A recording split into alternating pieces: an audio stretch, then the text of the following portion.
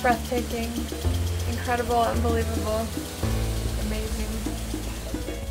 The Crimson Cup allowed me an opportunity to come to Costa Rica, solidifies a relationship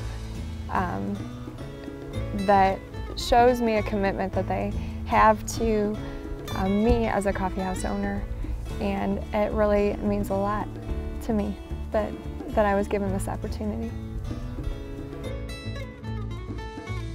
To know that the coffee that we can serve is so well taken care of and that they preserve the environment as well really gives me a good feeling about what I do, because that's the same way I want to live. How you feel, the passion behind it, that passion is here. To the ends that they go to the means, I think that I trust. It's stunning. It's unlike anything I've seen before. It's just so expansive, I don't even know how to describe it. The whole workings of what it takes to get a bean of coffee kind of blows my mind. It's a lot.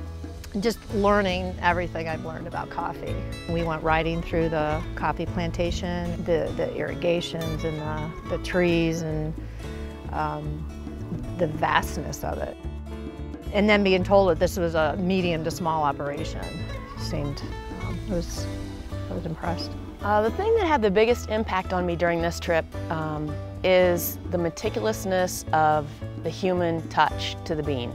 Someone has to pick it, someone has to load it, someone has to push it, somebody has to put it through, somebody has to gather it, somebody has to pick through it.